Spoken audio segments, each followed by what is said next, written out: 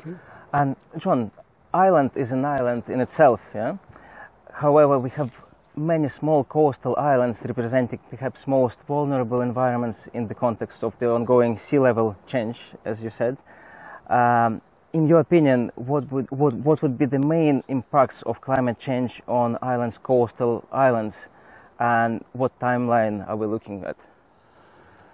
Well, Ireland's islands are generally located on the west coast, the really crenulated coast of the west, where there's lots of inlets and lots of bays and so on. And most of those islands are actually made of hard rock, so I don't worry too much about our west coast islands. There are obviously places in our inner estuaries like Bull Island and Dublin Bay, which are going to be very exposed and very vulnerable.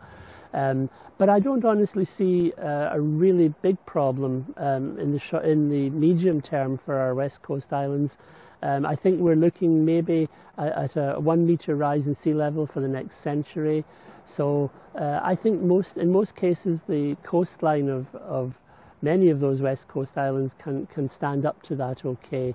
I'm more concerned with the soft coast that you get in the eastern half of the country. I'm more concerned with things like the Shannon Estuary, which has a lot of low-lying land close to sea level. And there are some places, admittedly, in the west coast where there are sandy estuaries. But for the most part, if you're thinking of Achill, if you're thinking of the Aran Islands, if you're thinking of islands off the Mayo coast, for the most part they are hard rock and they will survive okay.